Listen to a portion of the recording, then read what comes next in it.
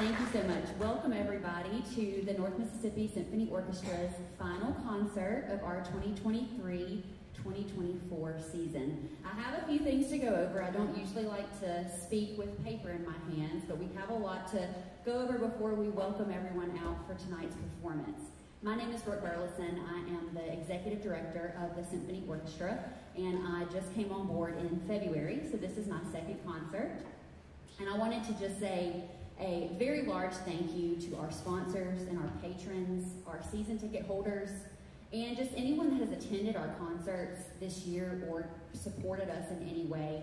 We could not do it without your support and your generosity. So, if you will, please give a round of applause for our sponsors, patrons, and season ticket holders. Thank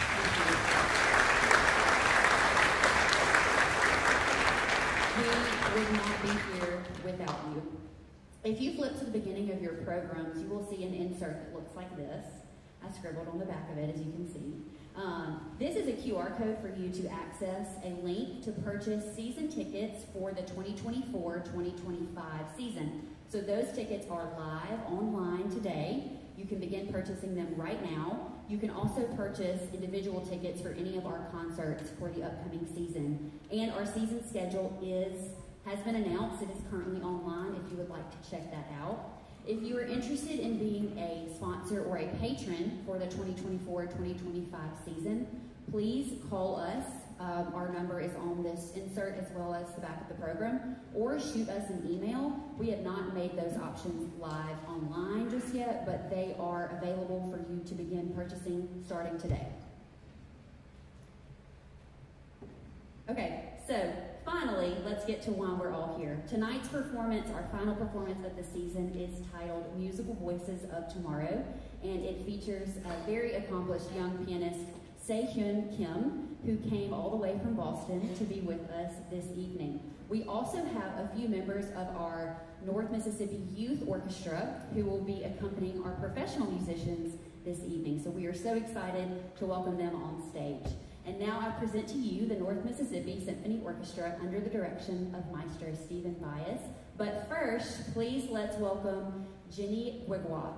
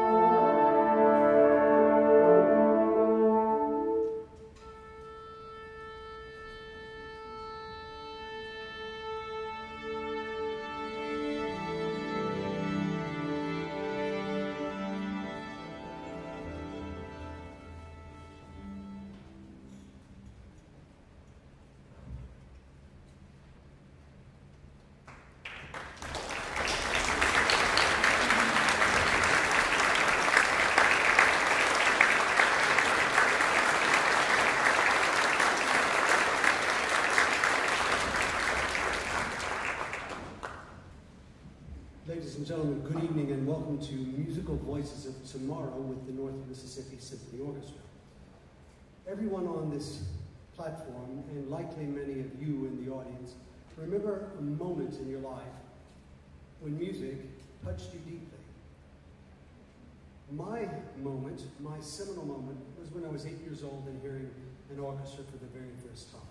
That experience instilled a lifelong love of music and a passion to support music education and young musicians whenever I could. This program tonight is designed to welcome young musicians into a professional environment, to play alongside professional musicians, to have someone model great orchestral and individual instrument playing, but also to mentor them. And we welcome tonight in our orchestra 7 members from the North Mississippi Youth Orchestra, a dynamic and wonderful organization that services a lot of students throughout this region. And I'd like to acknowledge those. I think in your program you have the names, but what our North Mississippi Youth Orchestra students please stand, please? Let's...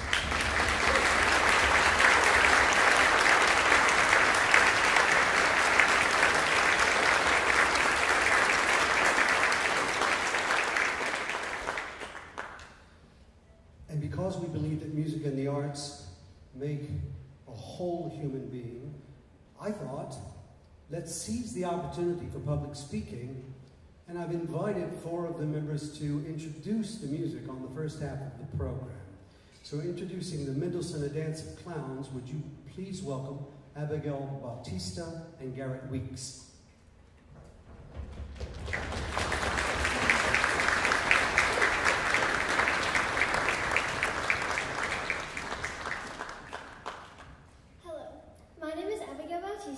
I'm in the 7th grade, and I play violin in the North Mississippi Youth Orchestra.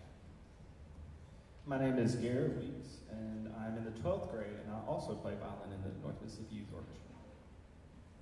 Felix Mendelssohn's score for William Shakespeare, A Midsummer Night's Dream, is probably the most famous incidental music ever written, with Beethoven's music for Goethe's Egmont a close second. Mendelssohn composed the Miraculous Overture as a 17-year-old, and the incidental music dates from the near end of his life.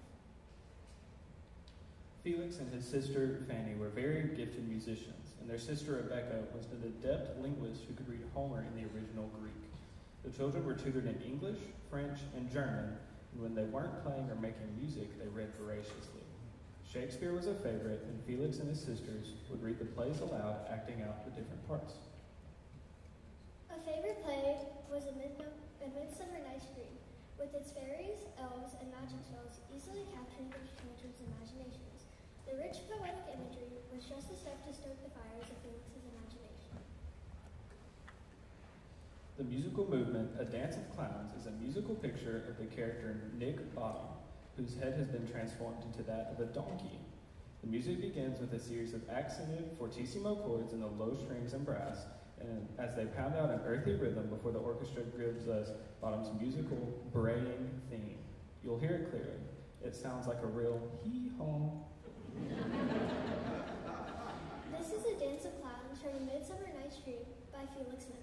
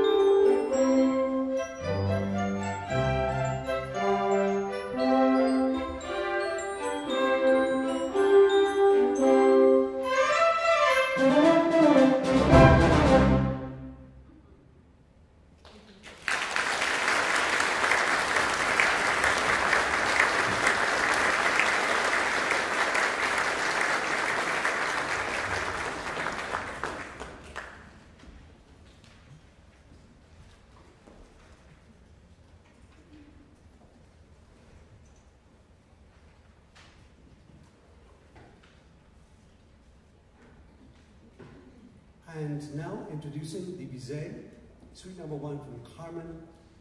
Please welcome Kathleen Gan Lim and Lisi Oliver.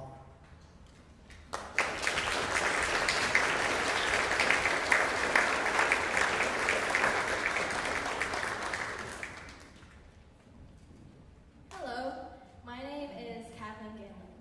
I am in the 10th grade and I play violin at North Mississippi Youth Symphony Orchestra.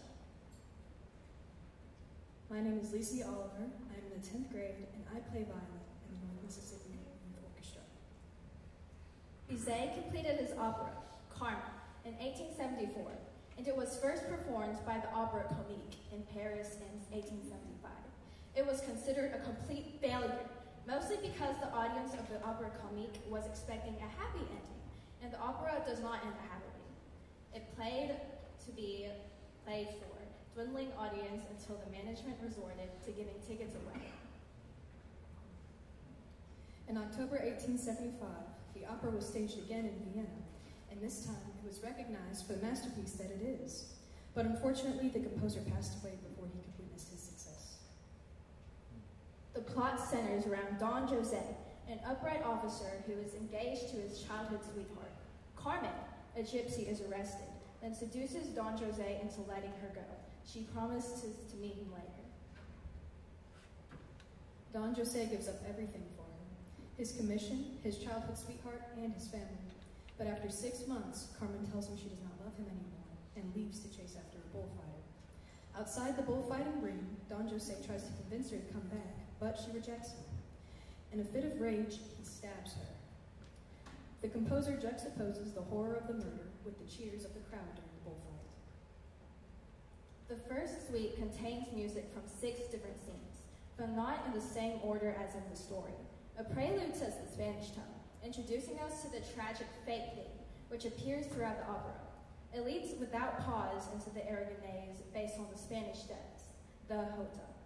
In the opera, this is played as Act 4 begins and the crowd watches together to watch the bullfight.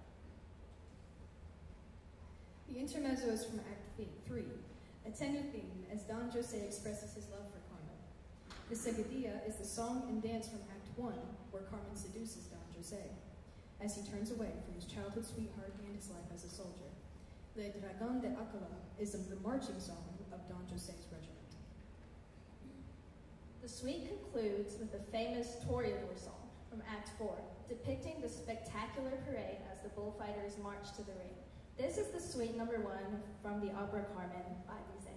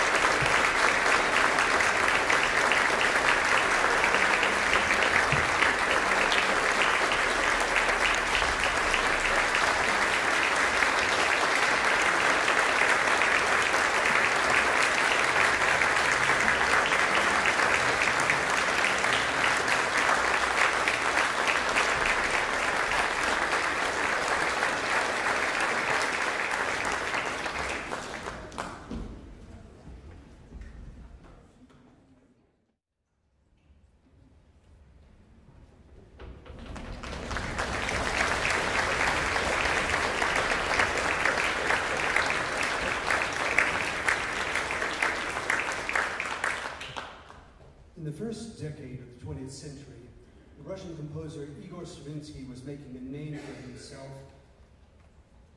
creating essentially what would be a change in the course of music with his brash modernist style. This was an enormous contrast to the music of Sergei Rachmaninoff. Rachmaninoff studied piano with Anton Mariinsky, who had studied himself with Rimsky-Korsakov, and also studied piano with Tanev, who was a student of Tchaikovsky. So romantic music was in Rachmaninoff's blood.